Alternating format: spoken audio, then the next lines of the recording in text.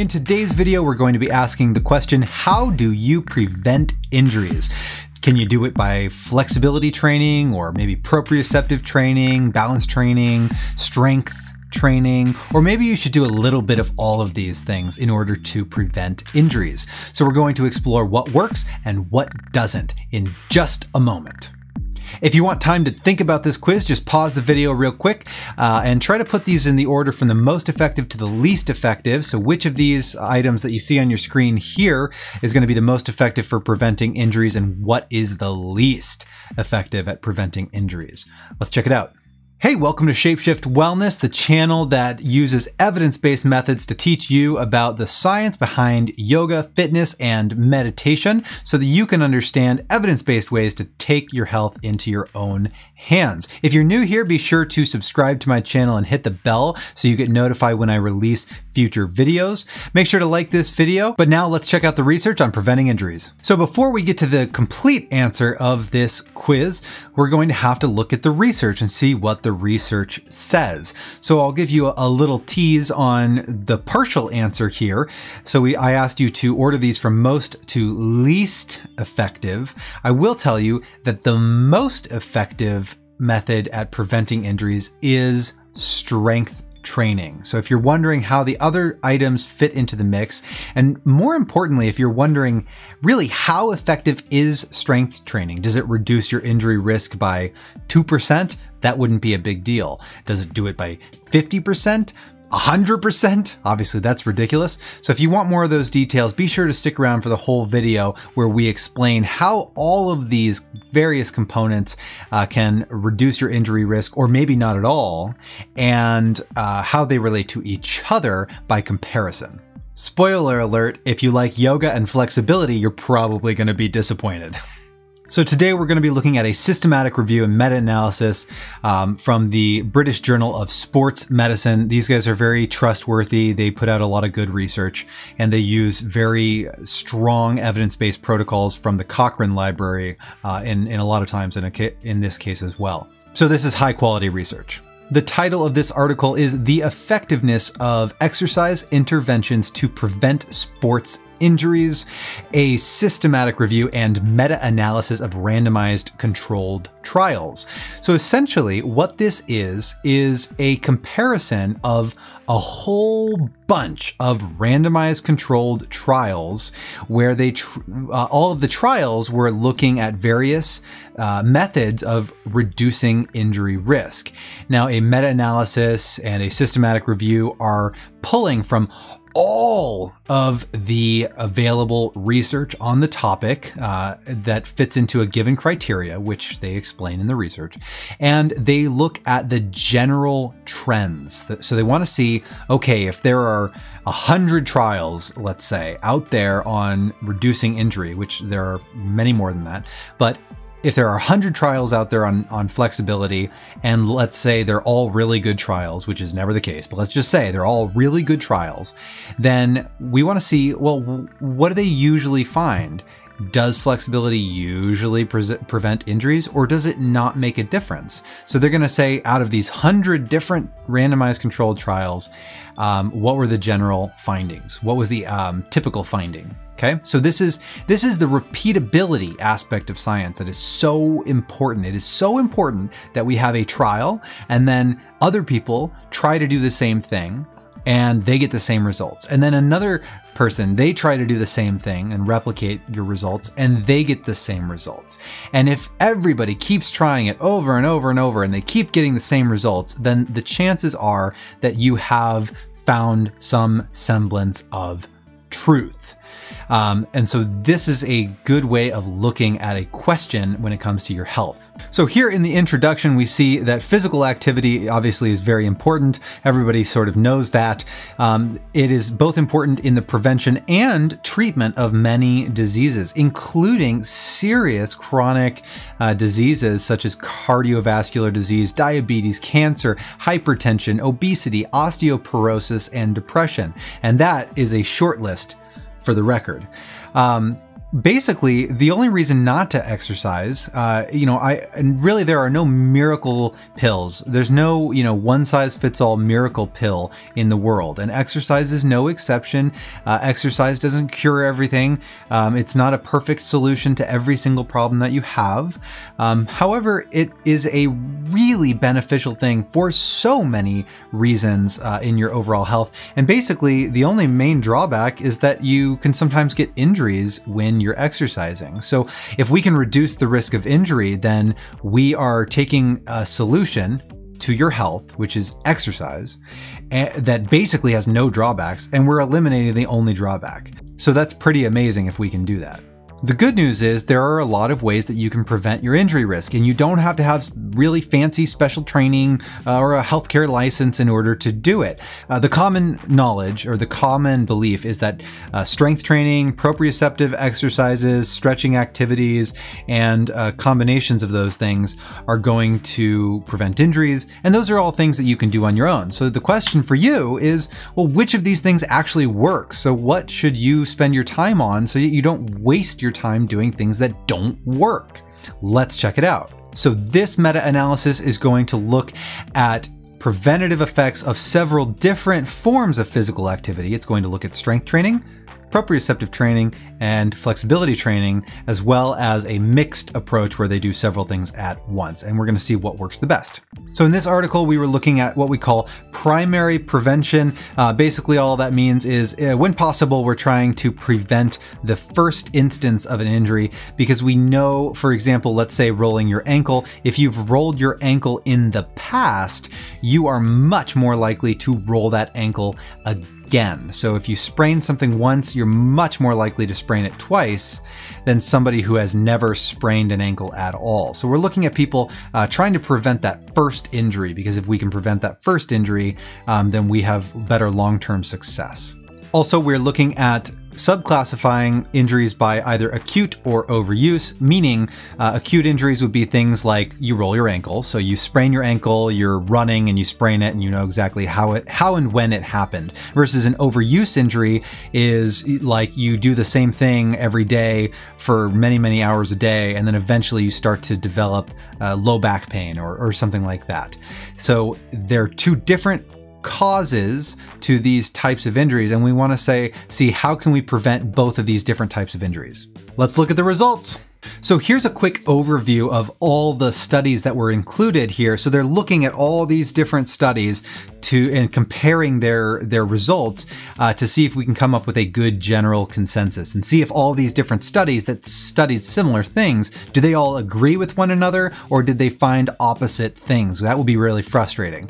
Now, fortunately for us, spoiler alert, they did find a lot of really good agreement, which is good news for us. What I've done is I've just highlighted in different colors some of the different outcomes. For example, here we have Askling et al. This is a study that mainly looked at strength and does strength training prevent injuries. And then here, Emery et al., they looked at proprioception to see if proprioceptive training was going to prevent injuries. And then down here we have Pope et al. Pope did a couple of studies, it looks like, and they looked at stretch. Does stretching prevent injuries? So we have some different outcomes, and then we also have multi-outcomes. So we have things where people are looking at, doing many of these things at the same time in order to prevent injury. So I've just highlighted those in colors because I'm going to show you a graph where I'm going to use the same colors. Let's check out that graph. Okay, so here's a fun graph. Basically, we've got 3 studies at the top that are looking at stretching. Does stretching help prevent injury? And if you don't know how to read this graph, it's okay. I'm going to give you a really quick crash course on reading forest plots. So essentially what you want to look at is these lines right here, here, and here. And you want to see their relationship to this other line, which is here. Okay, so this line right here represents the null hypothesis. All that means is that if the yellow lines at the top there cross over that black line, then the study did not yield any definitive conclusions. The study did not have a good answer, and we cannot rule out the null hypothesis. We can't rule out the idea that flexibility has no effect. So let's look at that a little closer. This is not a course in research. I'm just giving you a quick overview. So here's a really, really simplified way of saying exactly the same thing.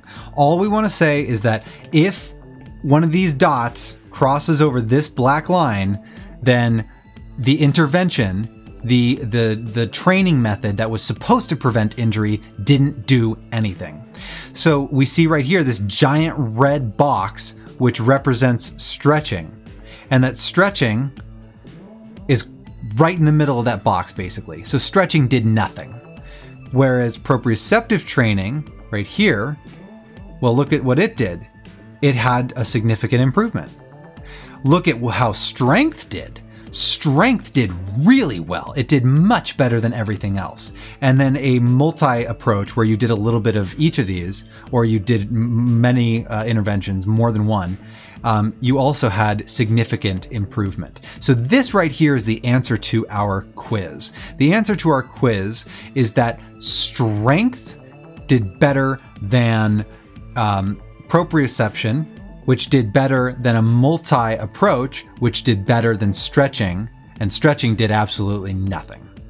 By the way, proprioceptive training, if you're wondering what that is, proprioception was defined as exercises aiming at improving joint proprioception and or joint stability. The word proprioception is your body's ability to tell where it is in space. So joint proprioception is literally your brain's awareness of where that joint is in space, how fast it's moving, if it's moving at all, and what angle your joint is. So where your body is in space.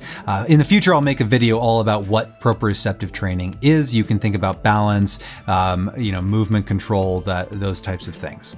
So in summary, stretching did not show any protective effect, but strength training proved highly significant. Also, I'm reading here, results from stretching and strength training studies were not heterogeneous despite different programs that were used, and outcomes of interest were different. That's mumbo jumbo. What that means is that it's actually very generalizable. This is important. This is strong generalizability, okay? So because they had a wide population within the studies, we can generalize this to a lot of people. So we can generally say that for most people in most situations, that strength training is going to be very effective at reducing injury risk, and stretching is going to be basically useless. And so in their conclusion, they say, our data does not support the use of stretching for injury prevention purposes, neither before or after exercise. You might be wondering, why did the multiple exposure groups not do well? Why doesn't it make more sense to do a little bit of each of these things? If they all help to prevent injury, why don't we do a little bit of each? That makes sense. However, the reason that these authors propose that didn't actually pan out in the literature is because if you're doing a mixed approach, and you are doing three things. You're doing strength training, proprioception, and stretching. Well, let's say you only have 5 total hours per week to work on these things. Well, if you have 5 total hours and you spend 2 of those hours doing strength training, that is really effective at reducing injury risk. But the rest of the time you're doing some proprioception, and then you have an hour of stretching, and the stretching is totally useless. You've wasted an hour, versus somebody else who just did strength training the whole time. They picked the single most effective item for reducing injury risk, and they did that the whole time, so they're going to get more benefit. That said, if your goal is not explicitly to reduce your injury risk and you have other goals that are important to you, then it may be valuable for you personally to do more proprioceptive training if you have goals that are related to that, or even more flexibility training, which I typically don't recommend. If you wonder why I don't recommend flexibility, please see all of my other countless videos on busting some myths about flexibility. It is not as valuable as most people tend to think, and I am a yoga teacher who used to be rather obsessed with becoming as flexible as possible. And lastly, I think it's really important to emphasize the effect size, meaning, okay, all of these things, I just saw a bunch of graphs and charts and words, and at this point, I'm really, what does this mean? How much does this actually reduce my injury rate?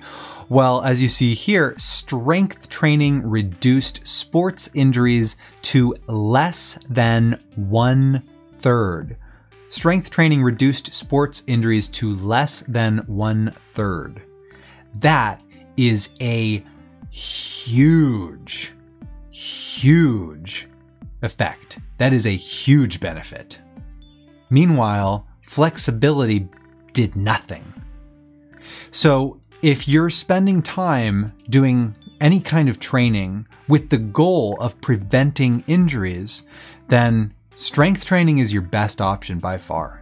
I see yoga people on Instagram all the time saying, I bend so that I don't break. Well, guess what? That's not true. Stretching proved no beneficial effect. It sounds really good. I bend so that I don't break. I love that. I love that philosophically. I love the idea of being flexible and adaptable to situations so that we don't break. I love that philosophically, but anatomically and scientifically, it's actually not true, which is a funny thing. Keep the philosophy, just don't make claims about preventing people's injury doing yoga, because that's just not true.